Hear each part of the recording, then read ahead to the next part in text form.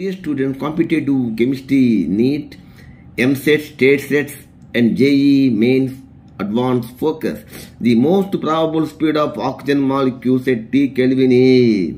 Four options were given: square root of RT by 4 pi, square root of RT by 16 pi, square root of RT by 16, square root of 3 RT by 32. Before you are going to know, calculate the exact answer or correct answer. You are supposed to know what is the formula of most probable and average and RMS velocity.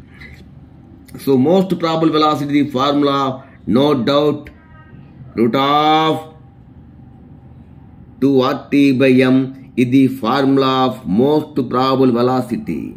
At the same time, RMS velocity, instead of 2, 3, root of 3 RT by M is the formula for RMS velocity. Root means square velocity.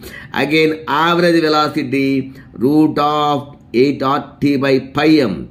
Square root of 8 RT by pi M is the formula for average velocity.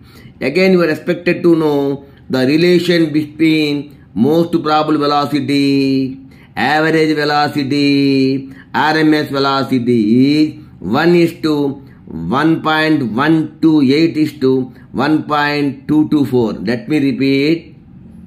Most probable velocity, average velocity, RMS velocity ratio 1:1.128 is to 1.224. Okay. Now let us go for problem. Most probable speed of oxygen they asked.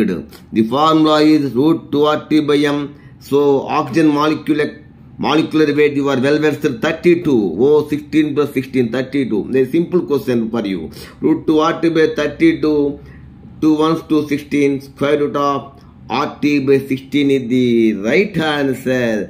B is the right answer. Like, share, subscribe for more on video videos.